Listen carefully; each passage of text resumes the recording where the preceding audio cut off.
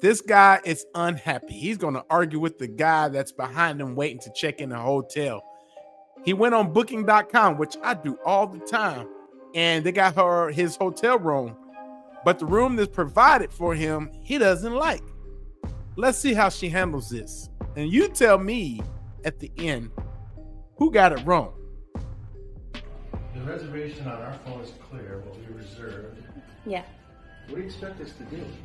Well, with that one, we could get you checked in. It came in as a king suite reservation, so it has a king bed and a sofa pull-out couch. What do you expect us to do? We have 2 kids and us. We can't all sleep in a king bed. That's ridiculous. Yeah, I understand. It's the way that Booking.com sent us the reservation, so all that we have is that, and we're sold out for tonight. Okay, I get that. So what do you expect us to do? That's my question. Well, that's what I'm saying. Yes, so we could either check you into the room or we could cancel the reservation. That's the only 2 options. Sleep in our car? No, I'm not. Yeah, I mean, where else are we going to go? Are there any other Holiday Inn Express hotels you can check us into? I don't have the power to do that, but there are Holiday Inn Expresses in Bloomington. So you're not going to help us. You're going to say, take the room as it is, or you're on your own.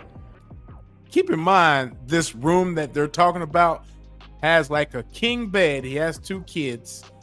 I don't care if there's adults. There's a pull-out sofa that 2 other people can sleep on, but he's still griping. What I can do to help you guys is get you guys checked into the room that has the king bed and the sofa pull-out couch. But apart from that, we don't have any other rooms to check you guys into. If it's regarding what you guys reserved, you would have to call Booking.com so that they could assist you with something that happened on their end. But this is just the information that we've received from Booking.com. Did y'all get that? Because I got it, but I don't think this guy's accepting that quite yet. He still got to go on. Here we go. She's regretting her career. That's another thing, man. People are crazy. Who hasn't checked in? What else is available with 4 beds? We don't have any other rooms available. Who hasn't checked in yet? These rooms are reserved. I can't take them from somebody that's already reserved a room. You gave somebody our room, right? The way it was supposed to be reserved? No, because we held the room that we had the information for, which is the king suite. That's what Booking.com sent over to us. So we kept that room for you guys. So meaning when he went on Booking.com and that hotel room was cheap, he probably didn't check it. He was like, yes, queen suite. That's all he did, and pushed yes, and it was over. Sometimes you got to pay attention because there can be a bed that has a handicap, shower, or something. I know I've been there and done that, and I didn't read the fine print on Booking. You've got to read the fine print. How did you think 4 people would fit in that room? I mean, when you see it come in, don't you go, this doesn't make sense? No, because Booking.com sends us the information, so that's the reservation, and we hold it as it is.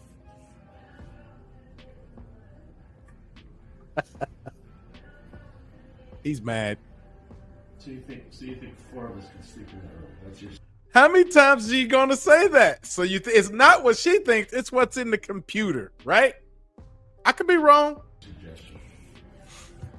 I'm not too sure how you guys were going to, do the setup in there. We just have the reservation as it was sent into us. Bless her little heart. She is trying.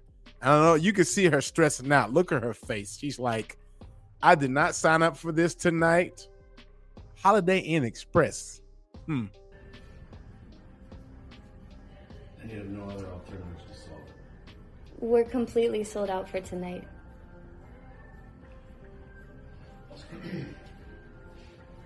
I'm just stepping in, but you have a king bed and a pull-out bed, right? Yeah. You have 2 beds. And 4 kids. 2 kids and us. And Yeah, it's none of your business either. What are you doing jumping into this? Well, look, I don't think that it's none of your business. it's, Two beds. Yeah, shut it. I'm good. that's not really respectful. I think we can just go ahead and cancel your reservation. Then what are we going to do? I'm not too sure, but there are a lot of hotels in the area. Why don't you just sit tight for a second? I will. I'll be here till 11. Oh!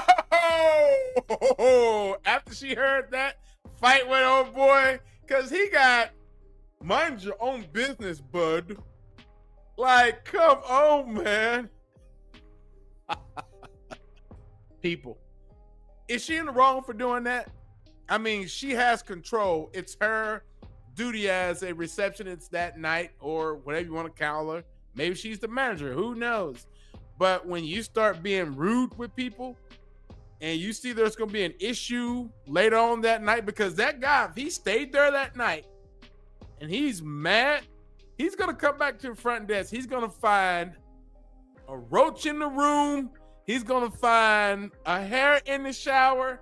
He's going to find some food on the ground somewhere in that room that she has reserved from him that he booked on Booking.com. And this is going to be the end. She can see the future.